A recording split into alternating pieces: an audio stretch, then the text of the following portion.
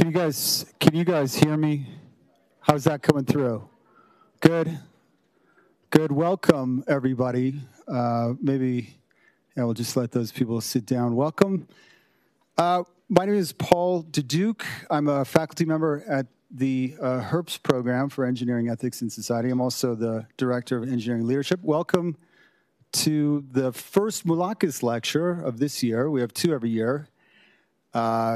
We're very happy to welcome looks like a great crowd tonight.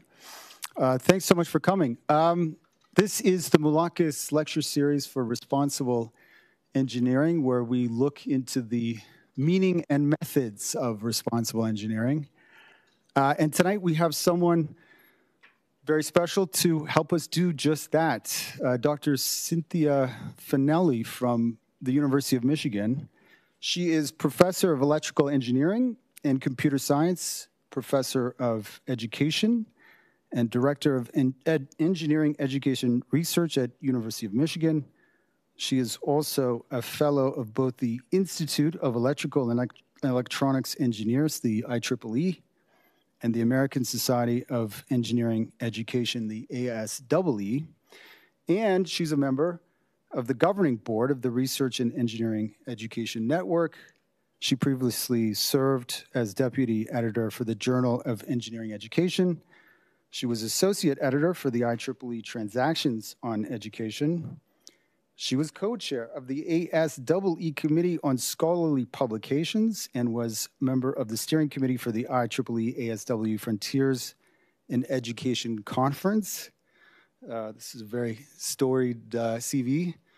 Dr. Finelli founded the Center for Research on Learning and Teaching in Engineering at University of Michigan in 2003 and served as its director for 12 years. Dr. Finelli earned the BSc, MSc, and PhD degrees in electrical engineering from University of Michigan. Please let us welcome Dr. Finelli with a Boulder Buffs round of applause. Thanks for coming.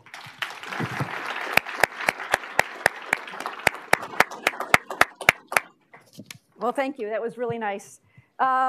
So thank you so much for coming out tonight. I'm really happy to be here and to be able to share some of my experiences in ethics and social responsibility with you. So with that, let me start by giving you, can you hear me loud enough? So let me give you a little bit of an outline of what I plan to do for the next 40 minutes or so. I'd like to start by telling you a little bit about my research on college cheating and ethics instruction and the impact of ethics instruction. I then want to sort of pose a different goal for engineering education and give you a couple of examples that I've been engaged with to enact that goal in engineering. And then finally, I'll wrap up and have some time for Q&A at the end of that. So before I get started, I want to just acknowledge some of my collaborators that I've been lucky to work with over the past several years. Back in 2001, I began working on a project called the PACES Project and the SEED Project, which I'll tell you about in a little bit. But I had several collaborators that I want to thank and acknowledge from that work. Then more recently, I've started working with some colleagues at University of Michigan on a project that we call the Watchdogs Project, and with some colleagues at University of San Diego on a project looking at circuits. And I also have been supported financially through this work by grants from the National Science Foundation, so I want to acknowledge them as well. And of course, none of this work would be possible without the assistance of all the students, instructors, and administrators who have participated in the research over the years. So let me start by sort of setting the stage for the need for ethics instruction and sort of compare the capacity for ethics instruction versus the demand. We know that faculty in many cases are challenged with teaching about ethics in the classroom. They often feel overwhelmed with what they need to accomplish in terms of teaching and assessment, and they feel like they don't have the expertise to actually integrate ethics instruction into the classroom.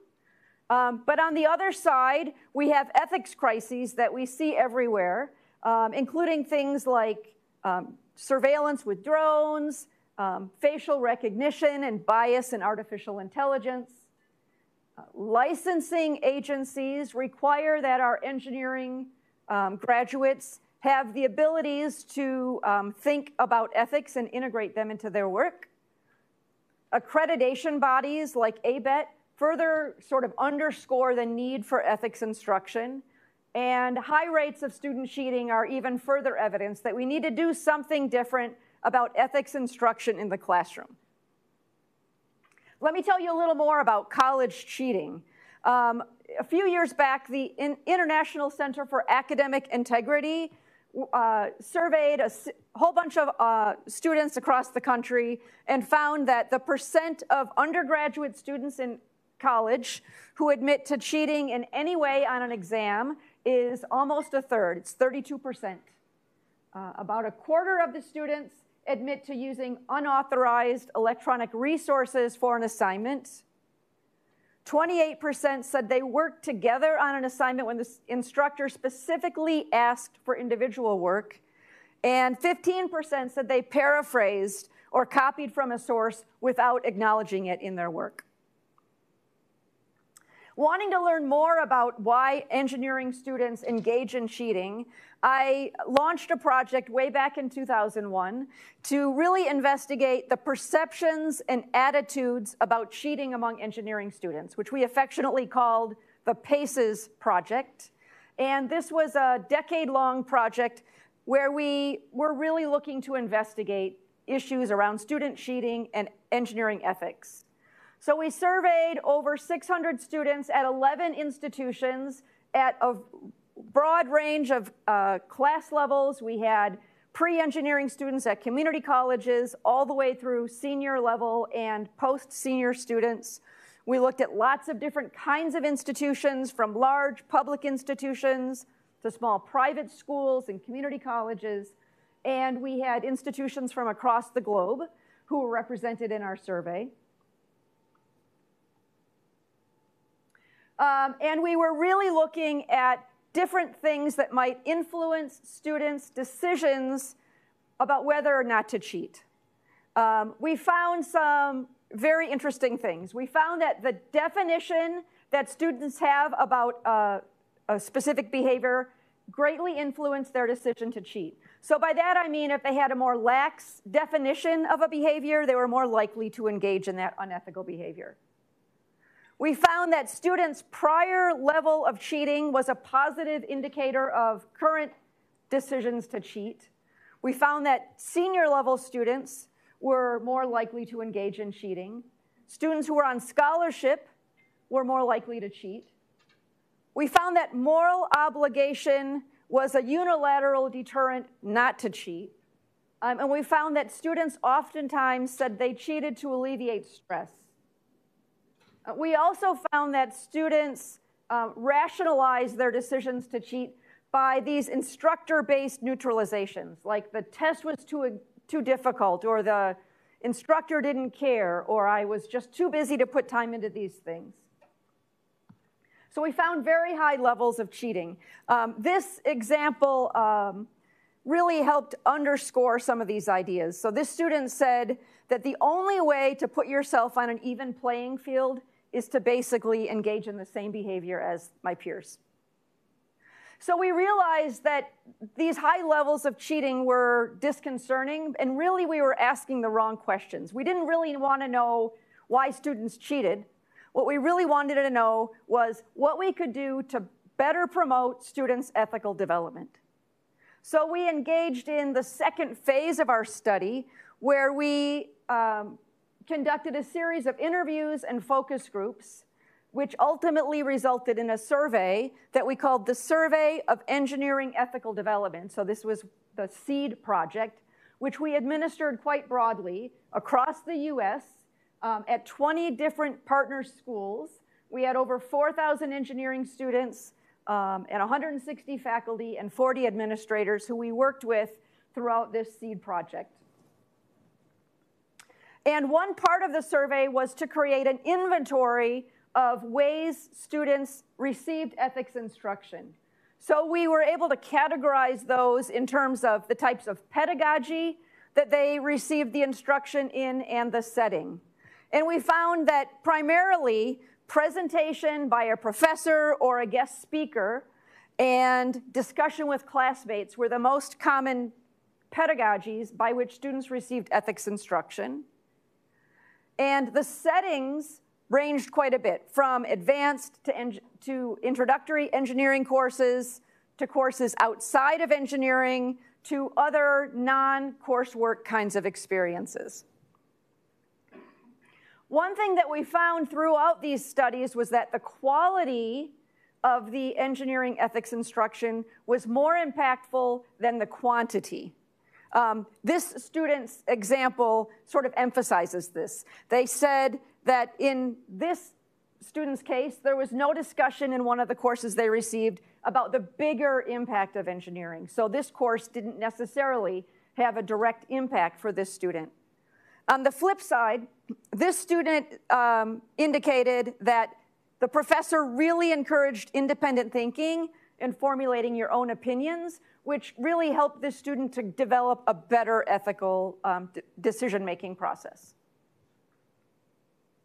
So one thing we found was that ethics isn't always easy to internalize, and students realize this.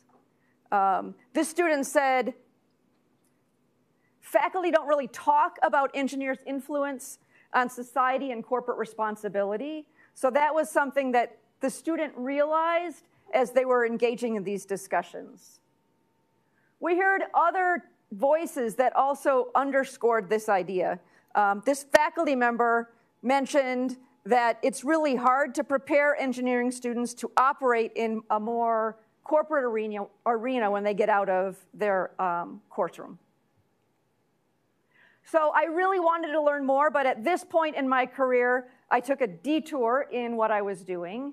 I wasn't able to continue with the research I'd been doing. I took a break. I founded the teaching center focused in the College of Engineering at the University of Michigan, and I directed that for 12 years. I also established an engineering education research PhD program. So these two things took a lot of my time and effort, and I had to take a break from doing the ethics instruction. But then I landed a faculty position in the Department of Electrical Engineering and Computer Science, and I was able to connect back after a 15-year hiatus with my research relating to ethics and students' professional development. And I started working with a colleague in the Department of Sociology, Professor Aaron Seck, and we began working on a project which was really allowing us to study the impact of ethics instruction on students' ability to be public welfare watchdogs, their ability to really keep an eye on things that might have an influence, positively or negatively, on the public welfare, and to be able to intervene in those situations. So in phase one of our project, we engaged a survey where we looked at 120 working professionals in the US, and we asked them about the kinds of ethics instruction they had in their undergraduate education, and we asked them about how they might respond in some different ethical scenarios that involved their boss falsifying information about a camera they were designing in their workplace. So we have some interesting findings. We found that of those working engineers, a third of them said they had received ethics instruction at some point in the ability to recognize their ethical responsibilities. 29% said they had received some sort of instruction about understanding societal consequences. But only 19% said they had received any instruction in being mindful to the responsibilities of the public.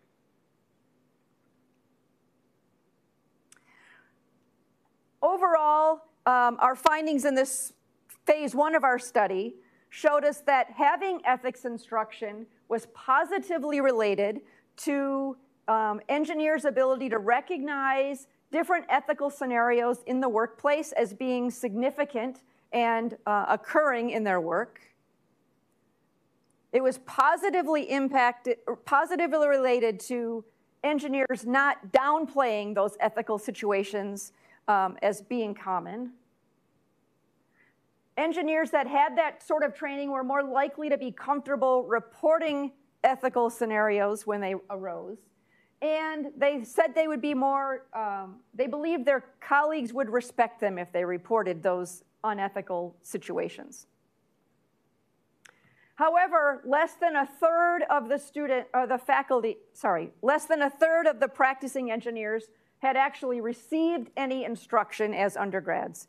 So we found basically that ethics instruction in undergraduate education does have a lasting impact. It has these positive impacts here, but it only can have a positive impact when it happens. So with that information, we are engaged in a second phase of our Watchdogs project, in which we're exploring the impact of ethics instruction that might be delivered in different kinds of contexts. So what we've done here is we've surveyed over 500 working professionals in the US, and we've asked them about the ethics instruction they received in 4 particular contexts. The kind of ethics instruction they had in their classes as undergraduates, in other parts of college, in the workplace, and in their professional societies. And then we've asked how that relates to their understanding of their responsibilities about ethics.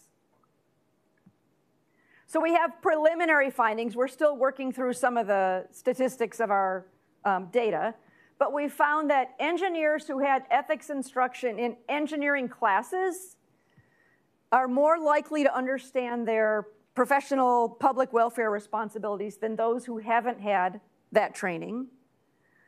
But we found that ethics instruction at other parts of college and in the workplace has little impact on knowledge of ethical responsibility. We also found that instruction in professional societies has a positive impact, but it isn't very common. And in this study, which is a different sample than I showed you a minute ago, we again found that a third of engineers report never receiving ethics instruction. So with this information, I think we need to really think about a different goal for engineering ethics instruction. So I think we need to really focus on integrating ethics instruction into the classroom, but we also need to infuse in students the sense of social responsibility. I think we need to couple that with an understanding of the responsibilities about public welfare and socio-technical concerns. So this goal of integrating ethics instruction with other social relevant aspects is one that I've been really engaging with lately and is sort of underscored by this recent comment by Dr. Kadir at UC Berkeley, who says engineers have a key role in creating the physical and regulatory structures that lead to discriminatory outcomes. So ethics for the sake of ethics is really not what we want to do in undergraduate education. We want to link that to all the societal implications that engineers are faced with. So I want to describe briefly 2 different solutions that I'm looking at to really address this goal. The first is a module for graduate students about public welfare responsibilities, which I've been working on with Dr. Sek, and we're piloting with master's students in electrical engineering. And the second is a series of modules for undergraduate engineering students in the Introduction to Electric Circuits class, where we're introducing them to socio-technical issues.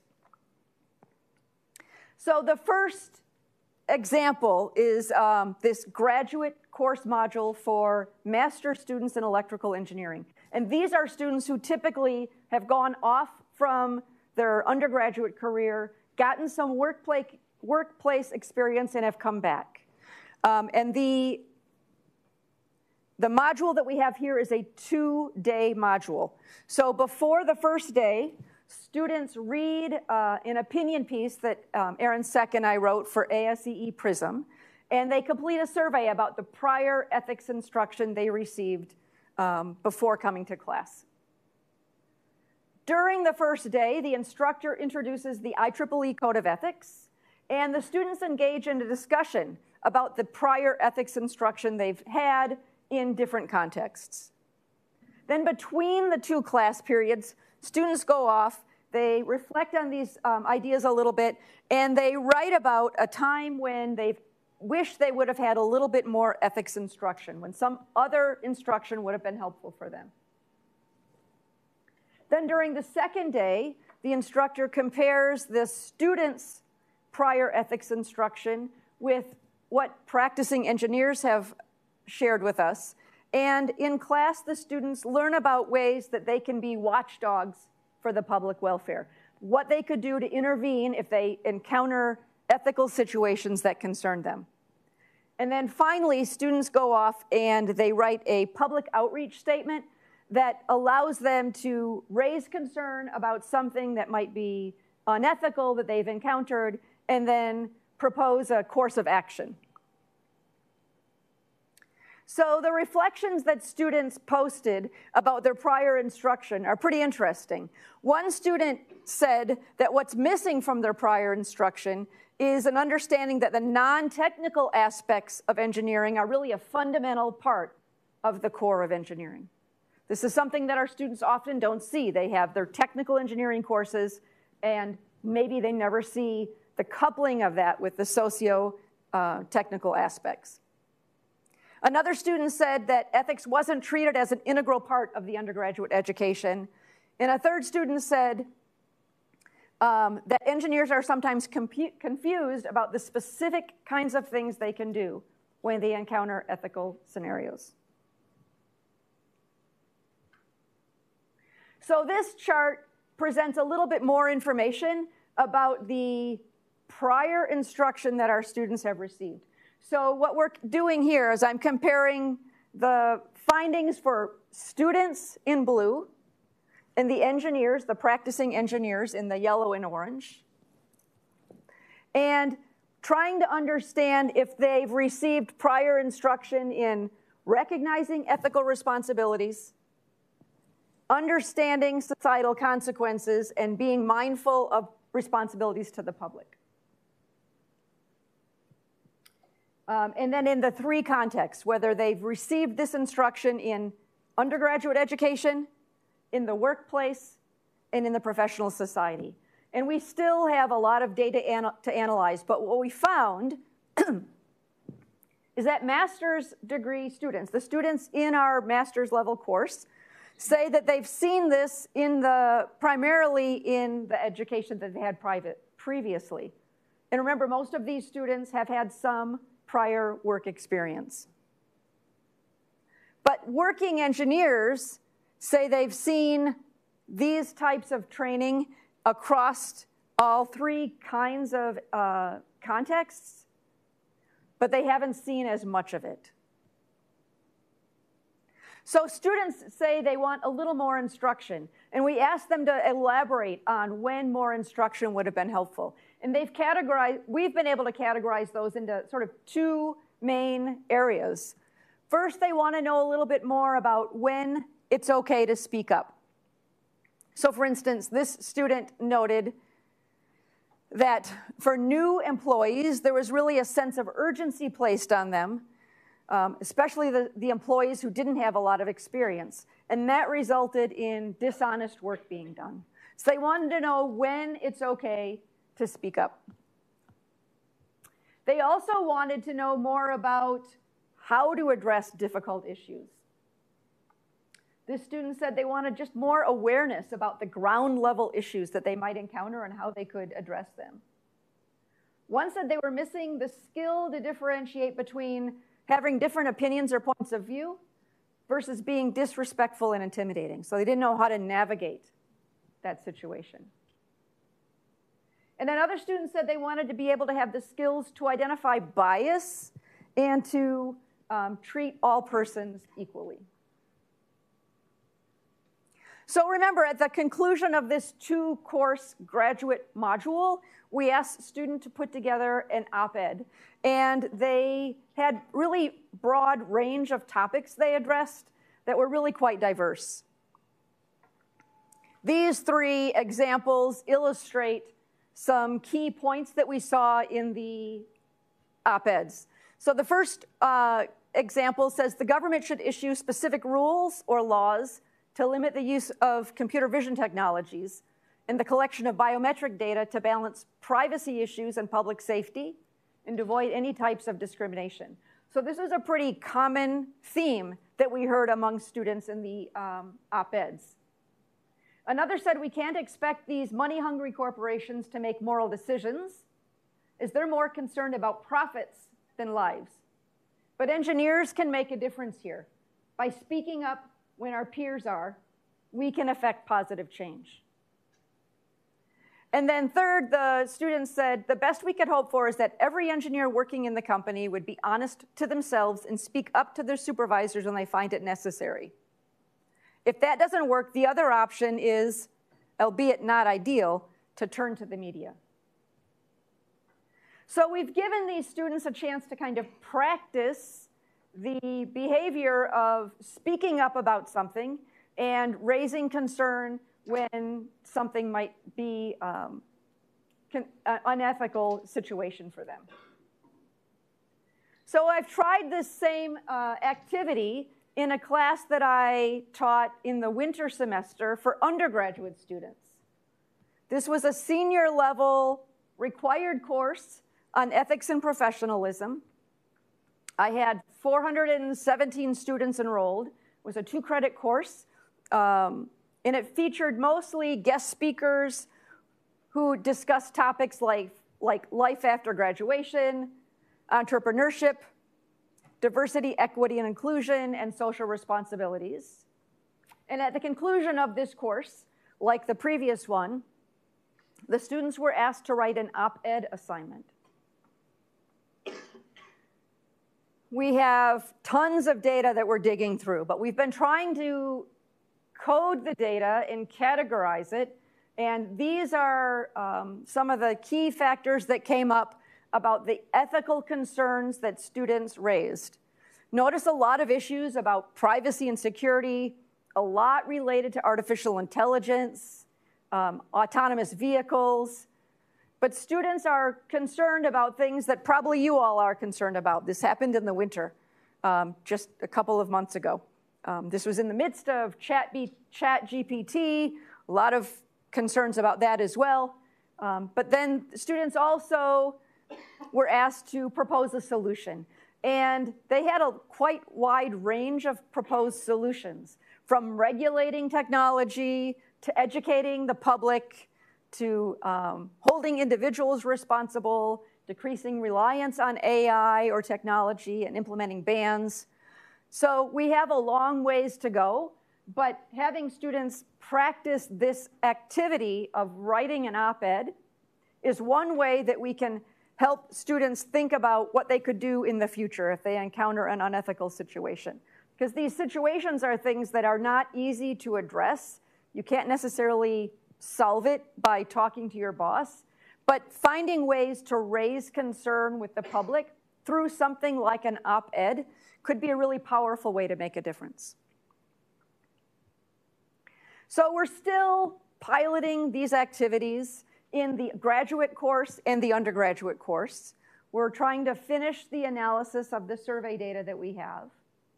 We're also wrapping up some longitudinal interviews of master's students when they first start our program and then when they move into the workplace to get a sense of what kinds of ethics instruction would really be helpful for them.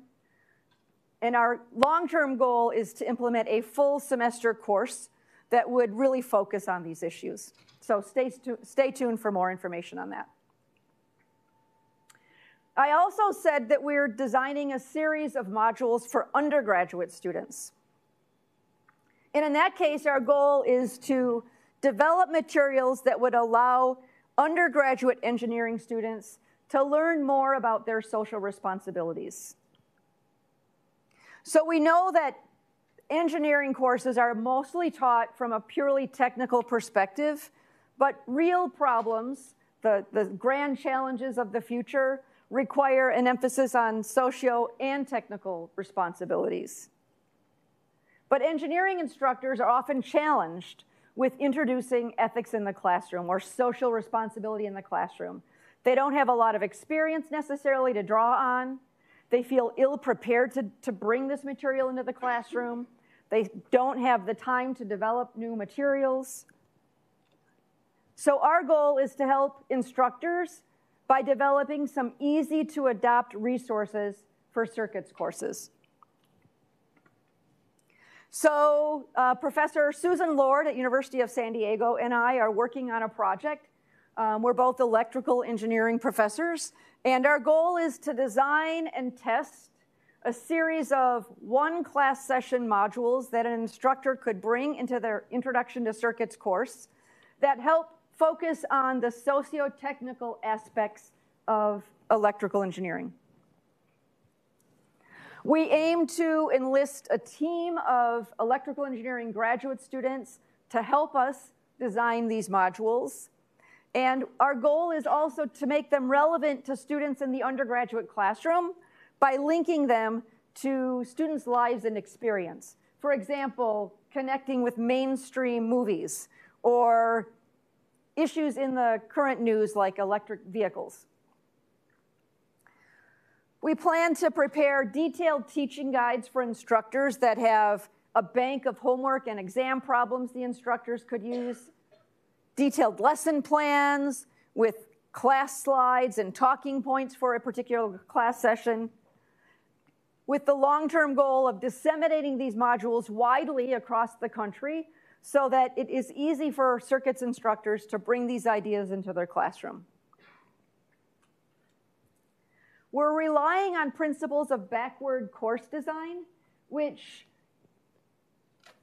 rely on the fact of the learning objectives, which we will be creating both technical learning objectives and social learning objectives for each module, and the instructional activities, the things that the students and the instructors do before class, during class, and after class, and the assessments like the homework and the exam problems. According to backward course design, all of these things are interrelated and they're very closely coupled. So our first module is relating to conflict minerals. It connects with the basic circuits principle of capacitors, and it introduces the societal issues that are connected with mining conflict minerals in the Democratic Republic of the Congo. Those conflict minerals include tantalum, which is mined in the red area of the sub-Saharan part of Africa there. And there is a lot of military presence there, and the life for the people in that area is very miserable because of the mining of these conflict minerals. So we bring this actually to the students in the form of a one class session module. So the learning objectives include technical things like analyzing the capacitors as electric devices, but they also include social issues, like asking students to be able to define conflict minerals and describe social issues surrounding them, or talk about where conflict minerals are used, or talk about potential options for engineers who are concerned with the implications of conflict minerals. So these are the learning objectives, and they're both technical and social. Activities in the course include having the students learn about and discuss in the class session conflict minerals and what their implications are in terms of societal implications. Students investigate different strategies that are used by companies like Apple, with a cell phone, and other common companies like Microsoft, to understand what those companies put in place to try to reduce their reliance on conflict minerals. And students present research about conflict minerals policies in class. In terms of assessments, the instructor asks students to complete calculations and do internet research about conflict minerals. Students list concerns that they might have about company strategies, and they prepare a presentation. So these things are all in the circuits classroom. Susan has conducted these modules in her class session already. She's piloted them, and we've gotten some positive student feedback. One student said, the conflict minerals thing made me think differently. You're not just thinking of the circuit itself, but what's making up that circuit, really including the materials and what that means. Another student said, obviously we looked at a lot of stuff that wasn't engineering, including the conflict minerals, which was cool. And that was very clearly engineering, but at the same time, it was very clearly looking at it from different angles. And another student said, the conflict minerals thing was huge. One thing I'd never realized was how much one little electric component that's so important can affect like everyone, or can affect those people in underdeveloped nations. Kind of a cool way to see like what an EE can do on a positive note. So just yesterday, a colleague of mine at University of Michigan in circuits launched this module in his class. We had 100 students he teaches 2 sections of our circuits course. One section had, I think, 80 students, and the other had about 50 students. And it was a little rocky because the students hadn't been sort of prepared for working in groups and talking about things that were not necessarily related to the technical part of circuits. But it was really exciting to hear some of the students answer some of the questions, and you could see the students were really interested in talking about it amongst themselves. And the professor, I think, got a really great conversation going. And the students are now working on investigating these conflict mineral policies of some different companies, and I'll be really curious to see how their reports go next week. So the second module is one that my graduate student, Gracie Judge, developed, and it's based on electric vehicle batteries. It connects with the basic circuits principle of the voltage divider. And it introduces the idea of the circular economy and societal issues that are related to battery life of electric vehicles. So at the end of their life, the batteries that are powering electric vehicles have a lot of energy left in them. They just don't have enough to power electric vehicles. We could just throw them away, but obviously that's not a very sustainable approach. So what we aim to show them in this module is ways to apply the circular economy to repurpose that battery life when it gets to the end of its ability to power an electric vehicle, how to repurpose that for something else. So the learning objectives, again, include both technical and societal activities. So students should be able to, after completing this module, design a voltage divider for a DC source, like an end-of-life battery, to illustrate how EV battery packs could be repurposed. They should be able to estimate the energy available in end-of-life EV batteries, and they should be able to talk about the societal risks introduced by recycling EV batteries or throwing them away that we could instead alleviate by applying the circular economy principles. They listen to a podcast before class, and they answer some questions about the circular economy. And then during class, they do some activities that estimate the energy demand that would be available at the end of life for the existing EV batteries on the road, and they think about what that means. And then they learn how the circular economy relates to circuits concepts and EV batteries, and they talk about ways to use the circular economy to repurpose batteries. In terms of assessments, there are homework and test problems that the instructor can use, which involve having students list different societal risks introduced by recycling batteries, writing about how the batteries can be used for repurposed contexts. They could actually do voltage divider calculations to determine the power at a second life EV battery, and they can estimate the energy degradation effects on EV battery repurposing. So we've piloted this in Professor Lord's class, and the students had some interesting things to say. They said the module definitely made me consider going into something that does more like with sustainability and stuff like that. One student said I came in hating electrical engineering. It was just not for me. So I think actually doing the voltage divider and using that for like sustainability purposes and the circular economy was really cool to be actually like, okay, the stuff we're learning is like being used for something. I like that part of it. And I think this last comment is the best. The student said that if we are part of the issue if we don't decide to fix it. So I think it's really great to be able to connect these basic circuit things that students see every circuits course they take anywhere in the country with something that really motivates students to think more broadly.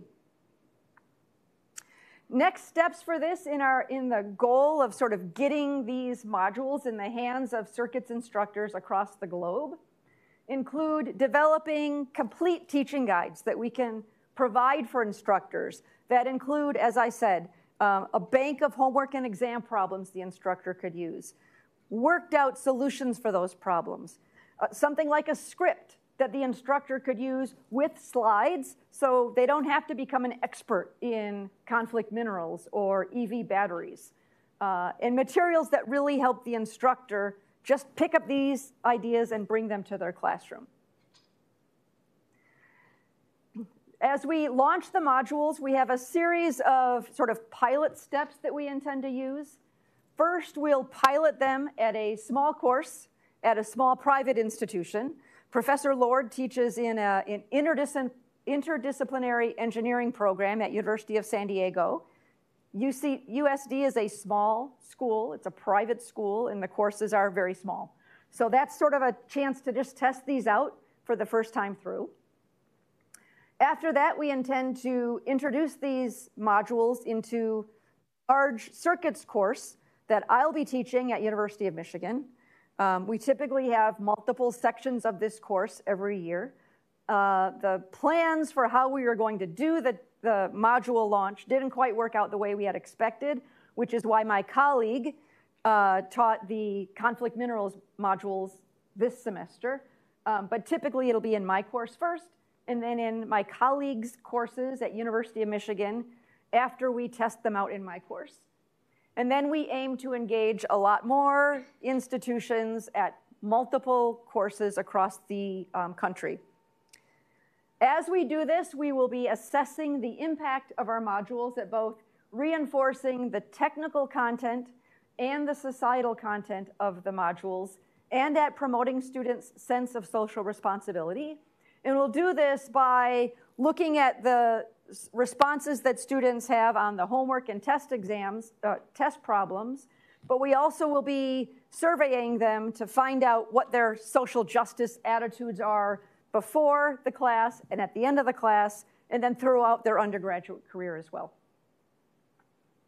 We'll be creating and testing additional modules. As I said, we aim to recruit graduate students to help us with designing these modules. So we're hoping to find a cohort of graduate students in electrical engineering who we can work with over this coming summer and through the next academic year. That URL is something, if you're interested, you can go to that, whether you're a graduate student or even a faculty member who might be interested in administering these modules down the line. So let me revisit the view of engineering that I have. I just want to sort of pose to you. We typically think of, or in the past, I guess, we may have viewed engineering as educating somebody in their technical discipline, maybe rocket scientists who know everything they need to know about their specific discipline, rather than socially conscious engineers who are more concerned with things that go beyond the traditional technical engineering part of their work. So I think we really need to integrate basic ethics instruction with a sense of social responsibility. And I think that all of us can play a role in that, whether we're students in a course aiming to learn more about ethics and social responsibility, or we're faculty who are trying to integrate this into our classroom. So on that note, I will wrap up here and open the floor for Q&A.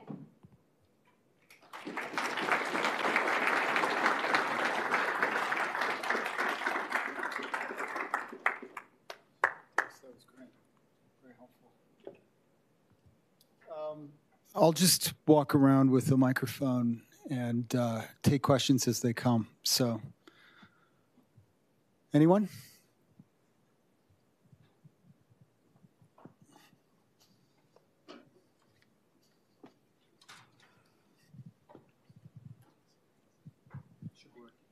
Testing.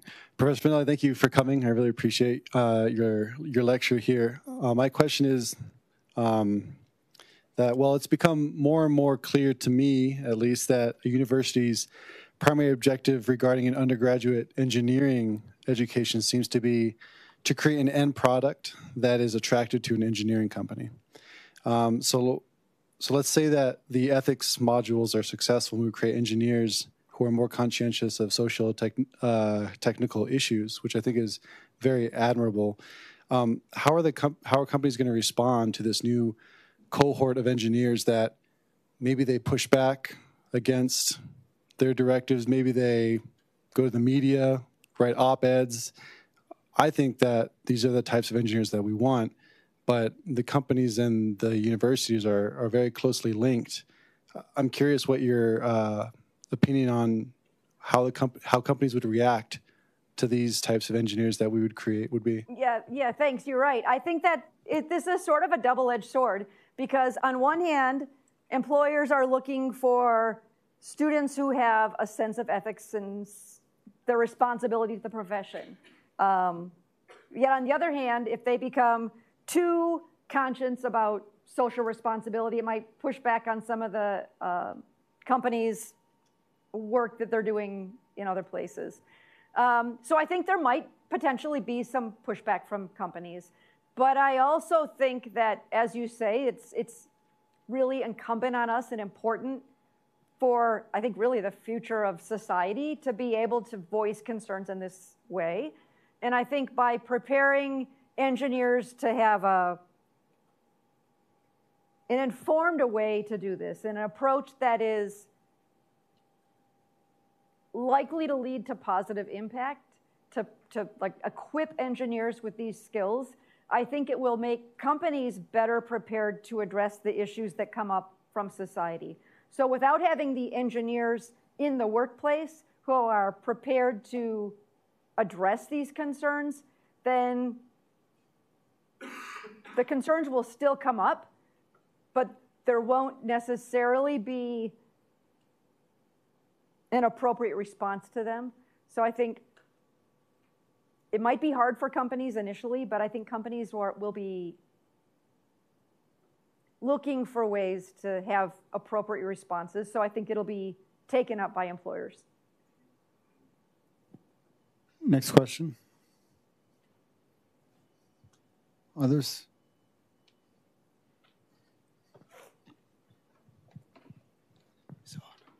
Testing. You mentioned earlier about like wanting students to develop their like own ethical framework. Do you think it's bad if students develop an ethical framework that contradicts, for example, like their university's code of conduct? That's a good question. So do I think it's bad if students develop an ethical framework that contradicts the code of conduct of the university? I don't think it's bad necessarily. I think it's good if the student develops an ethical framework that they can use as a lens to address issues that concern them ethically. It could potentially be that the code of conduct of a university is designed in such a way that there's conflict. I think more likely than not, the code of conduct would overlap with the framework of ethics, but I don't think it's bad if they don't, because I think it's really important that the student have some sort of framework to rely on. I can't think of an example of a situation where the code of conduct would be opposed to any ethical framework. Can you think of an example in particular? Would you mind elaborating? Yeah, I can think of an example, but I guess my response would be like, what do you suggest students do, like, if their ethical framework contradicts the code of conduct?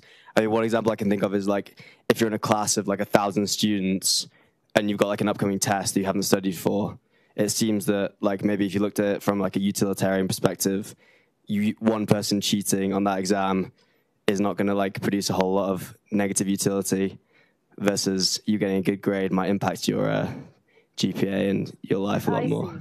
So by ethical framework, I see what you mean. I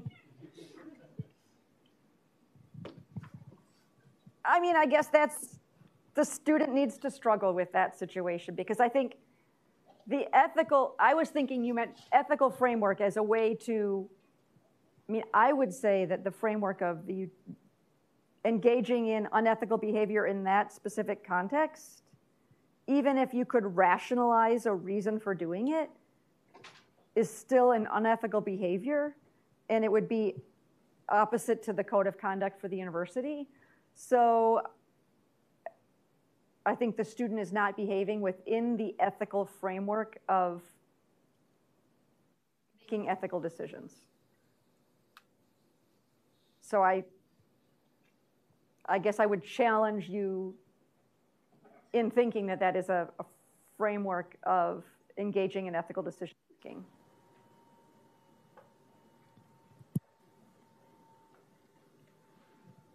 Anybody else?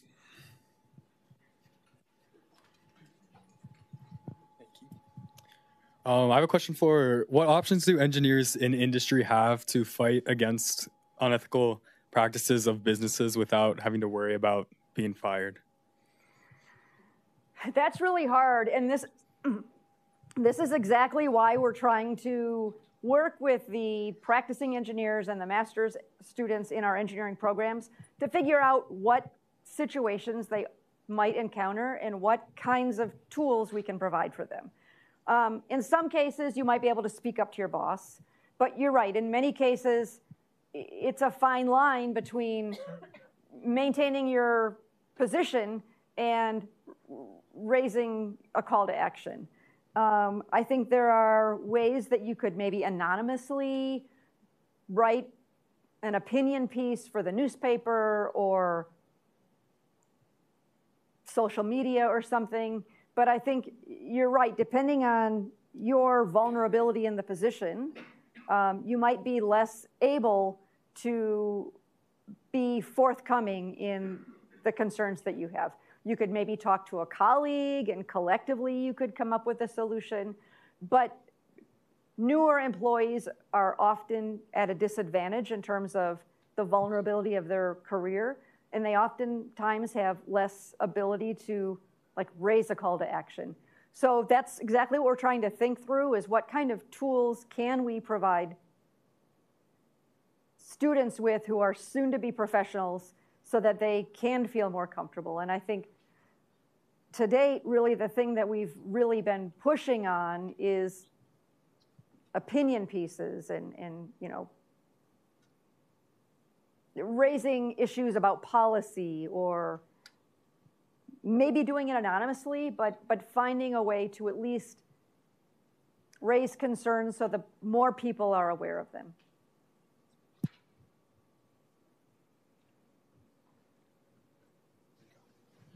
Testing. Thanks, this was great. So as a faculty member in the college, you know, I think this stuff is so valuable and so important to sort of include in engineering education, but you typically get kind of pushback from faculty members who sort of say there is just not time to add one more thing to my class. And so I was wondering if you could sort of speak to maybe challenges you have faced, maybe either administratively or just with individual faculty, sort of finding space for this stuff. How have you navigated that? You know, if maybe there's students here who kind of want to rally for maybe more ethical content, like what tools should they use potentially?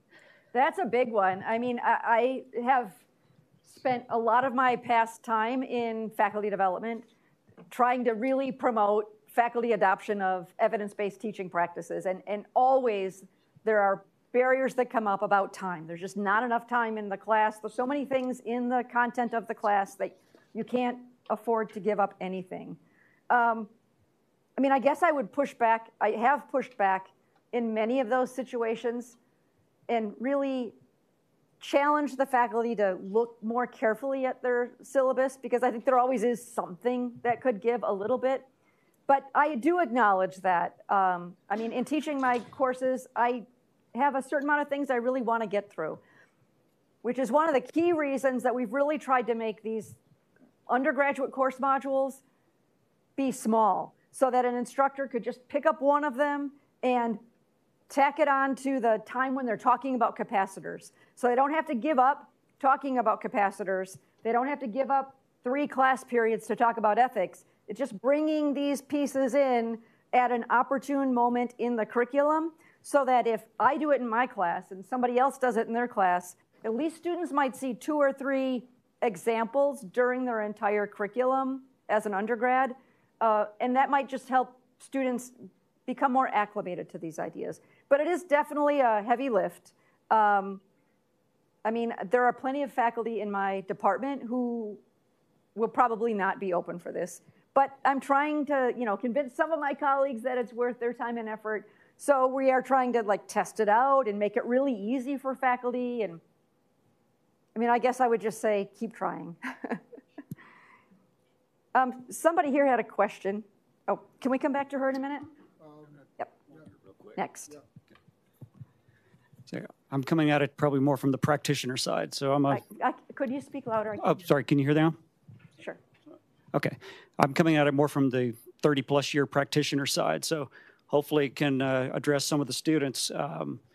One of the things I think you see coming in being younger, it's what you may be calling unethical, or some of it, I think there's a lot of balancing perspectives and things in a corporation. You've got to balance back and forth. You can't necessarily look at it like an NGO as a single issue group that says, this is the one thing that's the most important in the whole wide world, and that's what I'm going to focus 100% on. You're balancing a lot of different pieces, and sometimes you don't get the perfect answer. You've got to get an answer that works the best within a framework. It's that Venn diagram you showed. There's a lot of different things you've got to balance. So I think it's really good to raise it. And we still do this. We're looking at social license to operate. We're looking at broader consumers, even within Fortune 500 companies. That's we're concerned with that. But I think don't jump to the conclusion too quickly that your boss is being unethical or the company's being unethical. There's some things you're just going to have to balance out, and you get the best answer you can that's not the perfect answer. Things are rarely black and white in the real world, and it's a lot of blurry lines. Thank you. Thank you for this talk. Really interesting stuff. And I was curious, for faculty to adopt some of these modules, even as low-hanging as they are. I'm curious because a lot of faculty have not gotten good ethical instruction themselves. And so I'm, thinking about those surveys and some of the survey results, is part of the barrier to entry even our familiarity with ethics instruction, and how comfortable are we leading ethical discussions having had no training to actually do so? Yeah. And I'm curious, any plans there? Definitely. I mean, I don't think the best solution is to educate faculty about how to be ethics instructors. I think that is a lot to ask of faculty. And I know I never had any ethics instruction we have so little instruction on how to teach at all, let alone how to teach ethics. But I think that, again, that's sort of why we really want to make these modules something they can just pick up and bring in. And it's not requiring them to learn about, systems of ethics or moral obligation, but really and I know that's a major concern that faculty often have, is they don't have the tools. But yesterday, when my colleague taught this session, it didn't require him to do anything about ethics. We had some slides that said, here is where the DRC is, here are some major issues that happen, here is the tantalum that comes from these mines. Let's do some calculations. How much tantalum is actually being used in all the cell phones in the country or whatever? And what can we do to reduce our reliance on tantalum? So we gave him here are some things that might come up as answers. Here are some things that students might question. Here are some resources you can look at. But he didn't take much time to learn the material in advance. We asked, it's a lot of connection with Black Panther. So it's interesting to the students, and there's a lot of discovery and learning that the students have with the instructor. So it is a little intimidating, to be sure. But the instructor did a pretty good job of it without learning too much extra stuff. I see some interesting parallels between that and some of the diversity conversations, as well as how to teach that, right? Yeah, for sure. So I think this is, really interesting. My final question, I guess, is do you ever have to convince your colleagues that engineering is socio-technical and not just technical? Definitely. Absolutely. I think, so not only getting the students to understand that there's more to engineering than math in the technology part, they get that perspective because they hear it from the faculty.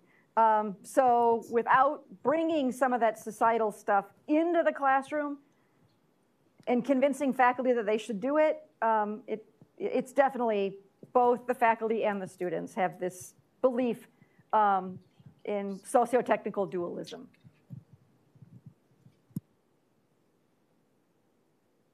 Yes.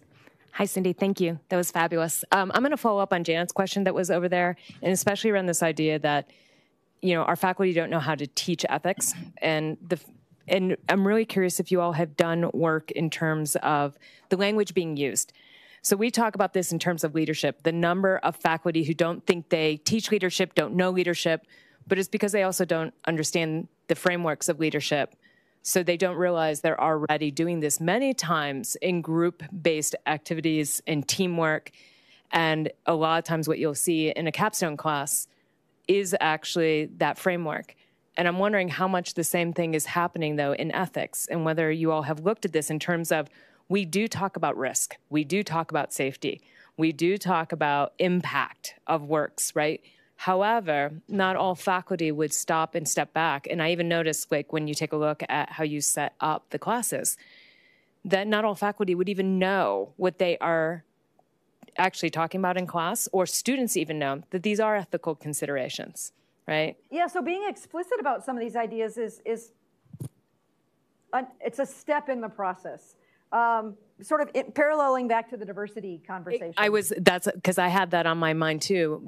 Diversity, as well as we see it with bystander training. Yep. It's a lot of the same, recognizing that it's happening, having a tool set to be able to go to, having the vocabulary that goes behind it. But in many ways, I also wonder, we also even say, like, when people say ethics, everybody shuts down because there's a negative connotation with it many times.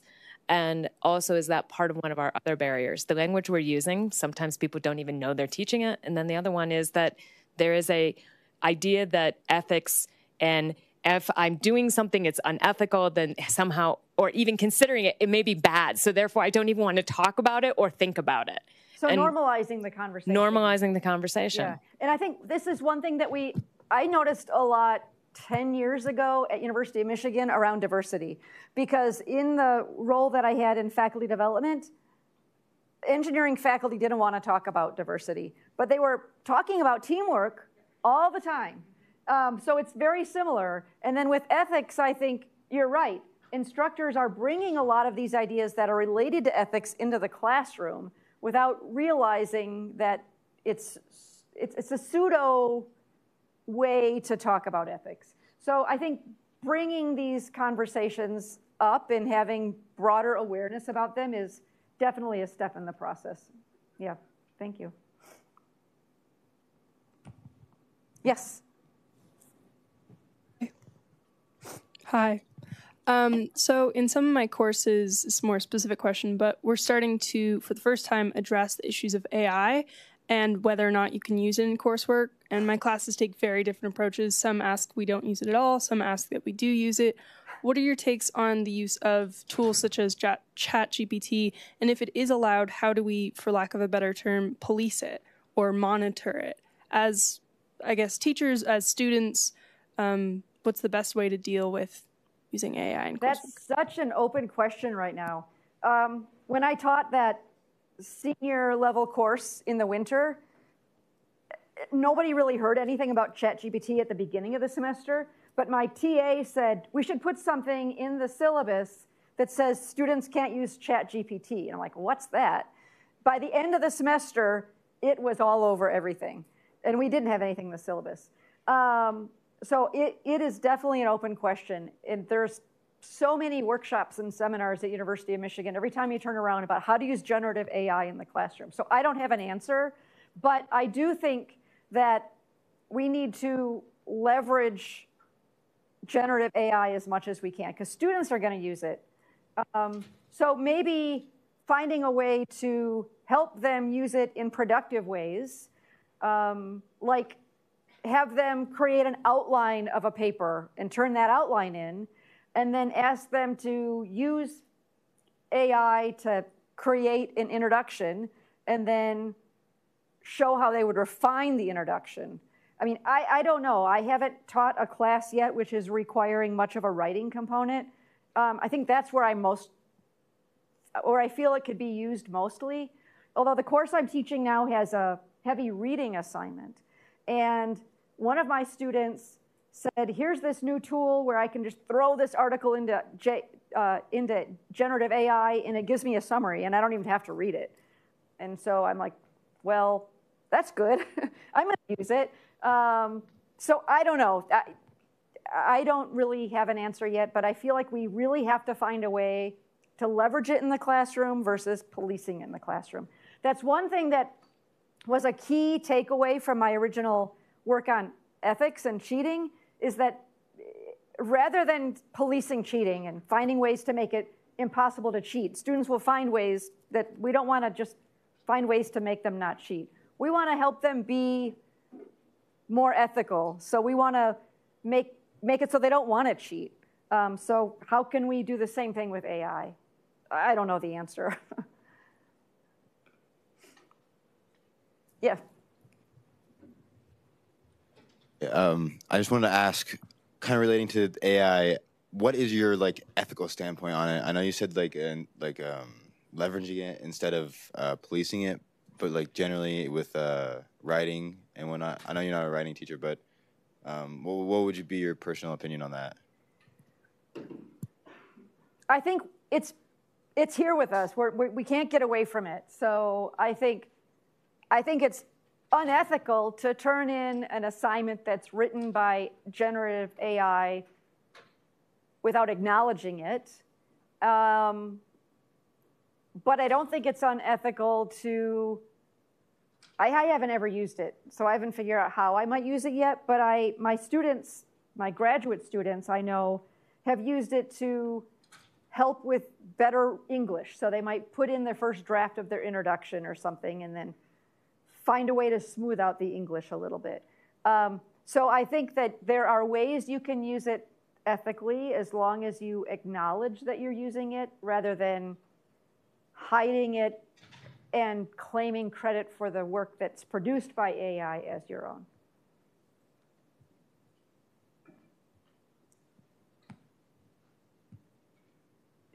Where's the mic? Do you have the microphone? Oh, yeah, fine. Yeah, I do. I don't know if you said this in your presentation or not, but are you implementing these courses to freshmen or to older undergraduates like seniors? And if so, do you think that it would make them more ethical to have it young, freshman year? So the two kinds of things we're looking at. One is the set of modules that we specifically were originally targeting for graduate students, because right now, at least in our program, there's no ethics instruction for graduate students. So we wanted to prepare them, and we're bringing that to the senior students. But I think students at every level need to have some sort of instruction about what they can do. Right now, in our first year courses, there is some ethics that's taught in the first year courses. And there's a little taught in the senior courses. But yes, for sure, that needs to be brought down sooner.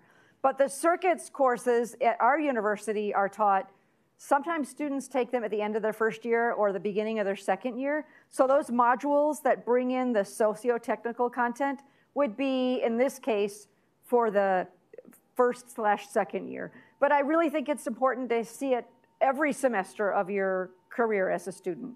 Right now, we're just tackling circuits and the senior/master's level courses, but the long-term eventual goal is to find ways to get it to all students. I think it would be unethical not to introduce students at all levels to some sort of socio-technical work.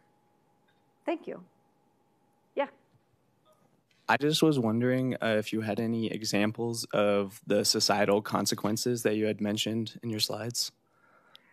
Sure. So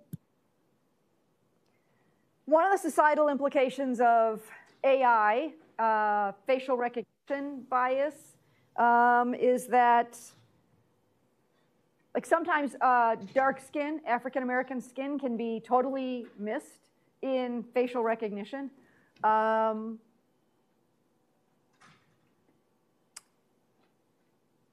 There was an example that we talked about in the senior level course where the policing algorithms in a certain area in a city were designed based on a whole bunch of faces that they had gathered over many, many years that were collected by the cameras. So they trained the cameras based on the faces in the images, but they were missing African American faces or vice versa. So in any case, the algorithms totally were trained to not be able to recognize certain kinds of faces. So there's a lot of bias in facial recognition. There are societal implications associated with like surveillance in cameras and drones, whether or not it should be okay for people to be surveilled when they don't know that they're being watched. The implications of the fact that the tantalum is mined in places in underdeveloped countries and we're taking advantage of the poor. Those are some examples. So you kind of just meant like errors that would come from unethical engineers? Well, they're not necessarily unethical. I mean, people had no idea that some of these things were happening until we start digging in.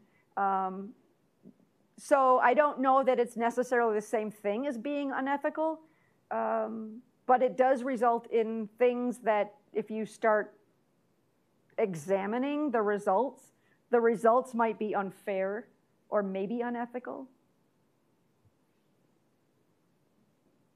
Yeah. So going back to AI and like how students use it to cheat. I can't hear you. You were in the microphone, but could you speak a little louder?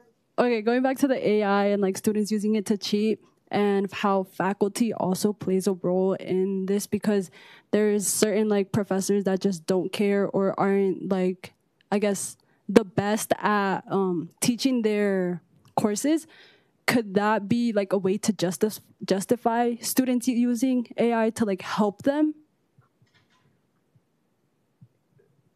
Could it be a way to justify students using AI to help them learn when the instructor's not teaching well? Yeah. Yeah.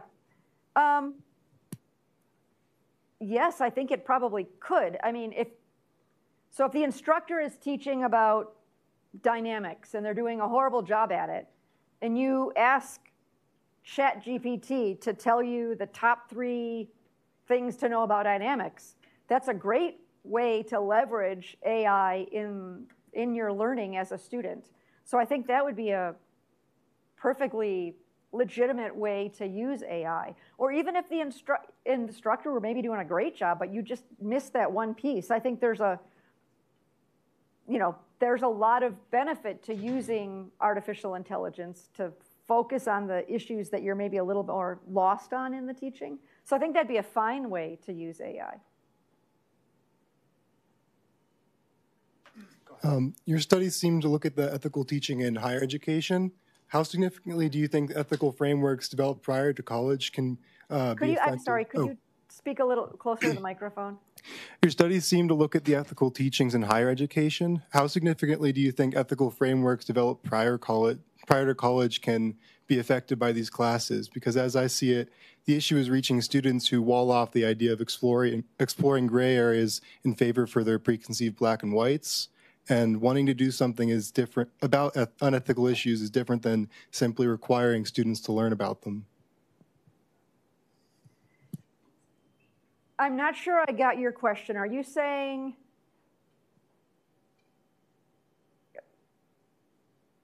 I couldn't quite hear everything you were saying.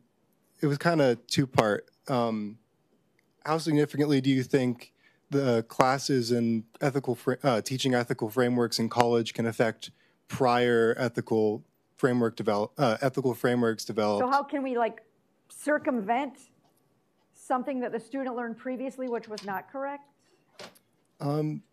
Not so much that, more like the disrupting the comfortability and in their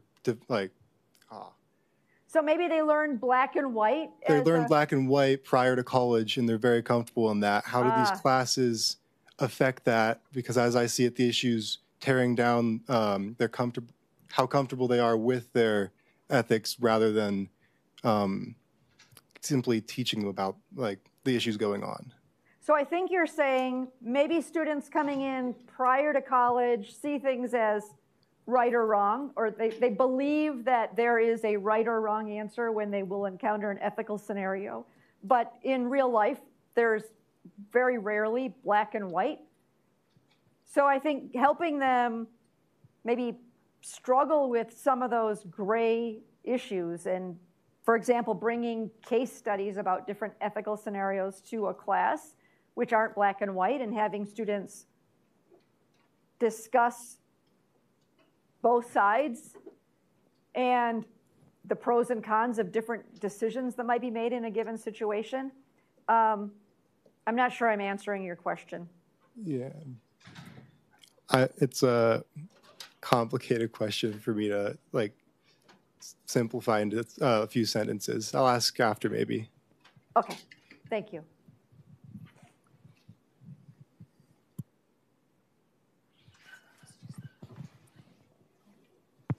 Hi, I'm back.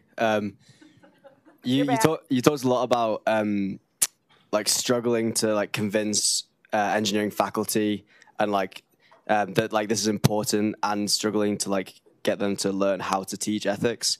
Have you considered bringing in like philosophy professors or like social science professors to teach the ethics in engineering at all?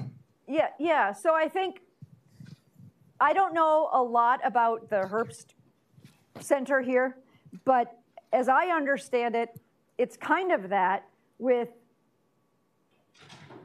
ethics, people who are informed about ethics being integrated in the engineering college. That seems like an ideal model. What doesn't work, which we saw in our previous studies, is when you have students in the College of Engineering taking coursework, and they have to go to the other campus to take a class in the Department of Moral Philosophy to satisfy their ethical education requirement, and then come back. It's totally disconnected. So I think bringing in moral philosophers or people who are more informed about ethics instruction, if it's done in the right way, I think can be pretty powerful. And actually at University of Michigan, I'm trying this, bringing modules into the classroom where the instructor can use that information directly. A colleague of mine is trying to talk about moral and ethical instruction by him going to his colleagues' classes. He's an aerospace engineer, and he's going into other aerospace engineering classes as an aerospace engineer, teaching some of these ideas. So we're trying to actually compare to see if having the instructor of the course talk about socio-technical content, how that compares to having another instructor come in and talk about issues about moral and ethics. But I think both can be really helpful and productive.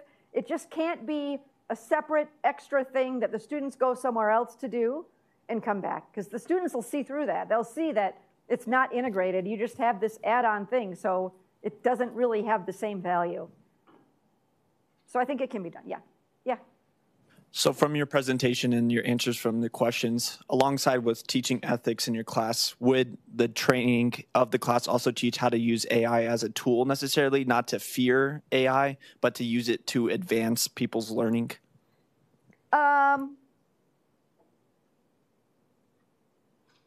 Well, yes, I think it is important for the instructor to have a plan for how to leverage AI in their teaching.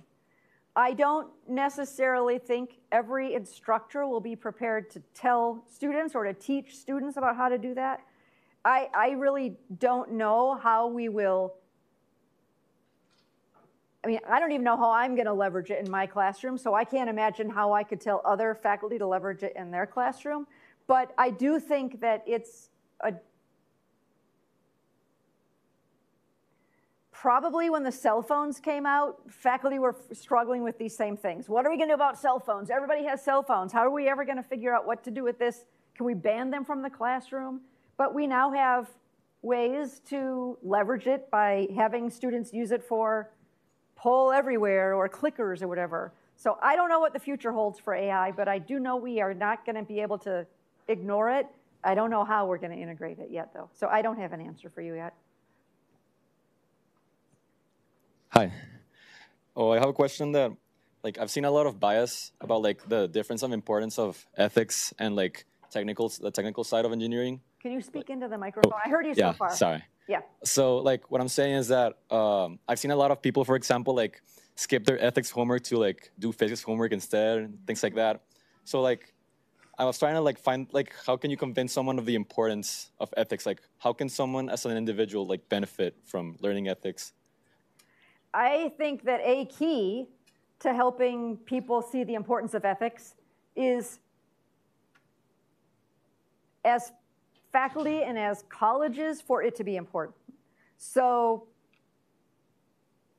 weaving it through every part of the curriculum and not having it be the ethics homework, but having it be the circuits homework, which also has some ethical components in it. So integrating things together, I think, is going to be pretty critical. I don't know beyond that. Yeah, thank you. All right, one more question. We have to get Dr. Finelli to dinner, so this is important. Last question to you.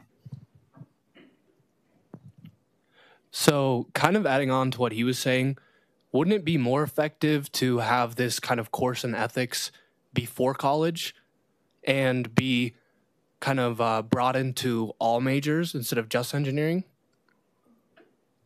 Well, more effective than, I mean, I think it's important to have people thinking about ethics everywhere all the time. So in high school, we should be talking about it. We should be talking about it in engineering. We should be talking about it in liberal studies courses, ideally. But the uptake of ideas like this isn't going to be 100%. So the next best thing would be to have pockets of people bringing it up in their courses. But I think, as I said before, the key really is to have kind of a sustained conversation going throughout throughout a person's life. But what we can influence now is through the student's undergraduate or graduate education. Yeah, well, I think it's hard to teach a class on something that doesn't have like defined parameters. So I think maybe a class that just brings more awareness about what is going on in the world, and maybe do it before college in general and say, you have to complete this before you can go to college. So you kind of leverage the importance of going to college while also leveraging how important ethics is in society. That's a possible part of the solution. So I think you're saying something like a module that a student would have to do during orientation or something before they get to college. Yeah, I think that would be a useful step in the process for sure. I haven't seen it done. I imagine there are places that are trying something like this, so I'd be curious to see how it goes. Thank you. Thank you. All right, guys, this was an engaging, very interesting conversation. Let's give Dr. Finelli a final round of applause.